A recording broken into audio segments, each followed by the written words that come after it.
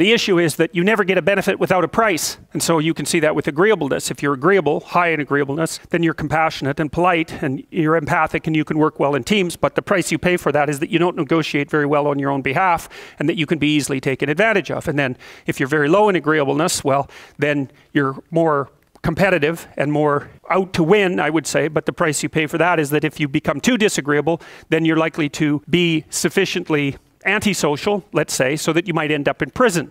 So you don't get a cost without a benefit. You don't get a benefit without a cost.